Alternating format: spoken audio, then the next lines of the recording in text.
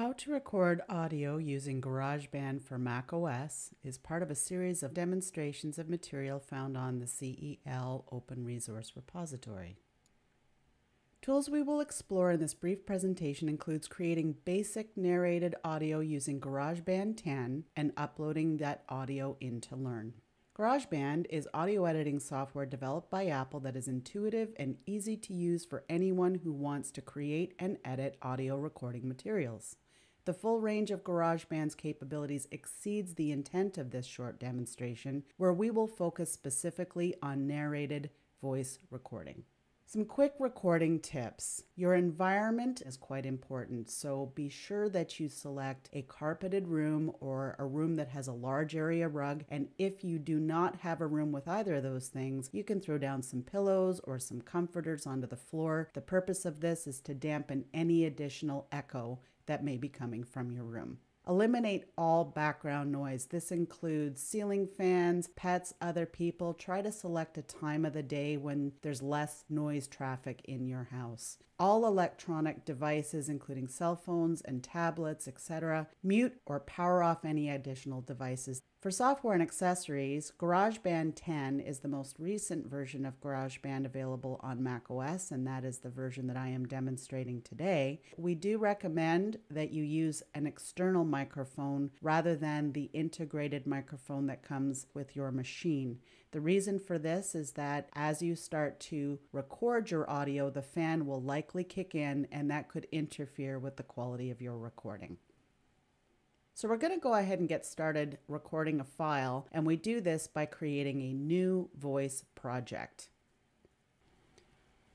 When you first open up GarageBand, you're going to want to select a project template, voice, and then hit choose. And that opens up our new project. There are going to be a couple of additional settings we'll explore before we set to record, one of them being the metronome. So let's go ahead and explore that now. So when you open up this new project, a number of different areas of your window can be seen here. So we're started with 5 new tracks. We have our recording settings in the bottom over here and some additional settings for voice over here. Most recording is going to be done on a singular track, so we don't need to have all of these additional tracks. So we're going to go ahead and delete these additional tracks. And the one I'm most interested in is narration vocal, and the reason for that is it produces the clearest sound without additional interference or background noise or special effects that can be quite distracting for students. I do want to draw your attention down to this control section over here. Notice how when I change any of these settings, those controls also change. Because we know that the narration vocal setting is the highest quality one to use, we want to make sure that this is out of the way so that it doesn't accidentally get clicked and we change our settings mid-recording. Before I minimize that panel, I want to direct your attention over here to the microphone settings. In my case, I'm using an external microphone, so I've set that here, and I'm going to go up into my preferences and I'm going to click on audio MIDI, and for my output, if I'm using headphones, I would select those here.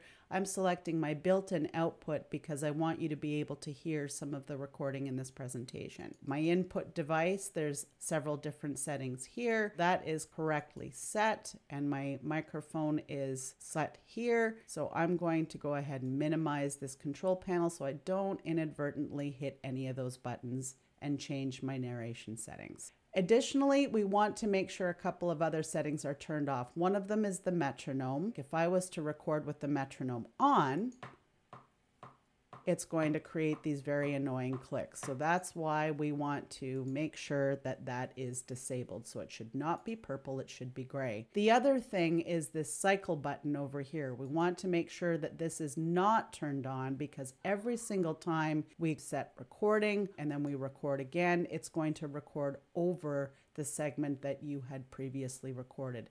The other thing that you will notice that it does here is it just keeps going and looping over and over and over for the cycle settings that had been set. We're going to make sure that that is disabled. And the last setting, we're not recording music over here, so beats, bar, tempo, and measure, this is not important for us. So we're just going to go ahead and select time, because time is something that we will want to focus on. We do have some recommendations for duration of audio materials, and of course you can learn more about that by visiting our Keep Learning website. So to start recording, as you've noticed before, you use the record button. To stop, you use the stop button. And of course, we have rewind, fast forward, and play for reviewing our audio. When you start to record, try to leave a little bit of a pause at the beginning. The reason you do this is to make sure that you don't get any unwanted cutoff at the beginning of your audio. So we're going to hit start.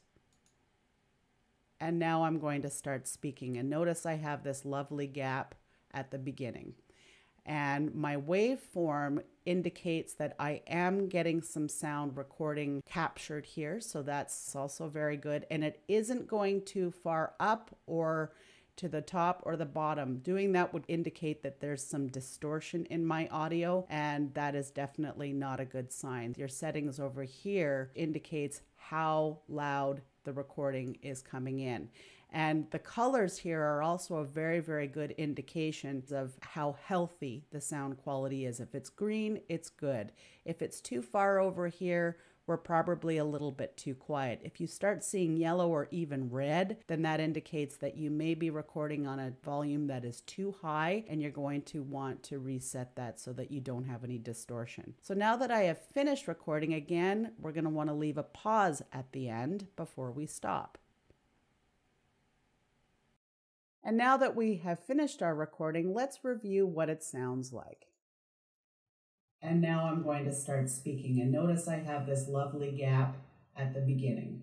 Now you'll notice that I am getting some yellow over here, and you'll remember when I turned this up earlier that I turned it up a little too high. So that's something to watch for when you're recording your audio. However, when I did play this, it didn't sound like it was getting distorted. So that's also very good. And distortion is generally when you start to hear some buzzing interfering with the sound quality. So you do want to try to avoid that. When you're saving your audio file, there are two formats that you're going to be working with. Number one is the GarageBand project file. And when you go to export your audio to distribute in Learn or include in other materials, you're going to want to export it to an MP3 format, which is a nice compressed web-friendly format. To do this, we're going to be exporting the song to disk, and the optimal setting is medium quality at 128 kilobytes per second. So to do that, we save our file. So I'm going to call this one Test Project May. And it's saving all of the audio tracks that we have created. Now to export to MP3, we are going to select Share, Export Song to Disk. Because I'm going to be saving this on the web, I'm going to want to avoid using spaces. So I'm going to go Test Project May. That looks good. Now I'm going to want my MP3 button selected. When you select quality, you'll notice there's a number of different settings. We recommend that you select medium quality. Low quality is going to be distorted. If you select high quality or highest quality, the only thing you're going to do is increase your file size. You're not going to get any noticeable quality difference for narrated audio. We're going to go ahead and export it, and it's converting it to MP3. And now we're ready to go ahead and get this uploaded to Learn. So let's explore how we do that. Now that we're in our course in Learn, we're going to want to select Course Admin, Manage Files, and that's going to bring up our directory tree of all of the materials that are included in our course. In my case, I'd like to organize all of my different file types by folder. All of my media files includes my audio files, which are right up here. I select audio, and now I'm going to select my upload button, and here is my test project MP3 file. So I'm going to choose that. It's very quick to upload because it's nice and small, and we're going to save that. And now we're going to add it into our course materials. So there's a number of different ways that you can do that, whichever works best for you.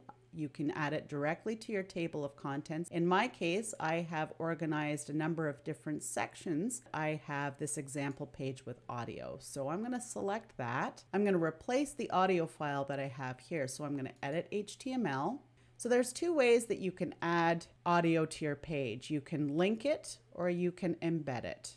So in my case, I want to link and embed. So for the first one, I insert a quick link, browse to the directory where I saved my file in media, audio, test project May file. I'm going to select the pencil icon, give it a proper name. So we called this one test project May. And for my link, I'm going to make sure that it is opening up in a new window. And I'll demonstrate why that is when we test the HTML file after we've saved it. Now, for our embedded audio, I'm going to add the new one directly below this one. Select the Insert Stuff button up here. Browse to our course offering files, media, audio, and then test project May is right here. Select Next, put in some link text, test project May. Do not select Start Playing Automatically, particularly if you have a number of different audio files on the page. It can be quite disconcerting to students when they first launch a page and sound starts coming out, especially if their speakers were already set very loud. Insert it.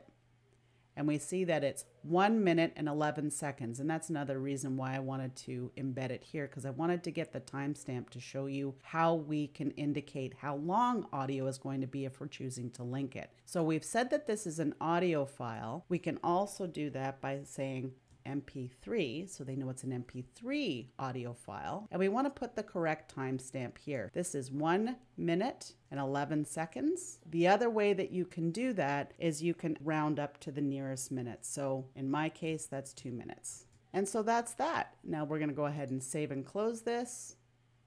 And I'm going to show you the difference between embedded audio and linked audio. So if I've linked my audio and I've told it to open up in a new tab, it'll give me this nice play bar here. I'm going to start speaking, and notice and it automatically starts to play at the beginning. If you're embedding it, the player shows up just like this nice little gray bar, and it doesn't automatically play, and we can just go ahead and play it. And now I'm going to start speaking, and notice right directly on your page materials. If you have any questions about the materials presented in this video, visit the CEL Open Resource Repository. If you require direct support developing your online course, please reach out to us at remoteteaching@uwaterloo.ca.